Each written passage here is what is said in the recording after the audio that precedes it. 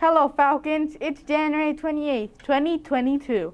Today is National Gifts of the Ladybug Day, which honors children with critical illnesses. Let's get started with today's news. Good morning, Falcons. I'm John. And I'm Mitchell. And I tested positive for COVID-19. No, you didn't. Oh. Students in Mr. Cologne's first semester art classes, please pick up your artwork, paintings, t-shirts, drawings, today. Join us for the GSA meeting in room 3216. We will have snacks and fun activities. Our next two meetings are Wednesday, February 2nd, after school from 3:30 to 4:10 p.m.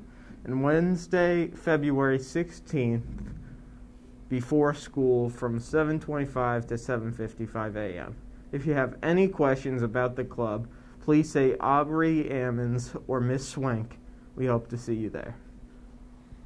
Attention juniors and seniors. Want to go on a field trip to see a college?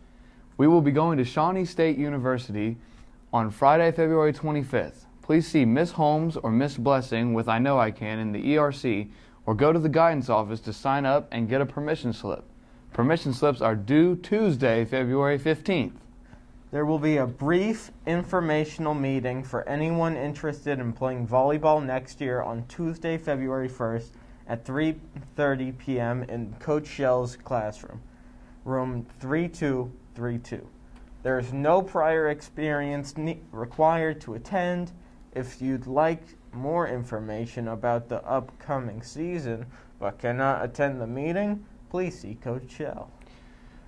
Good luck to boys and girls basketball teams tonight against Big Walnut.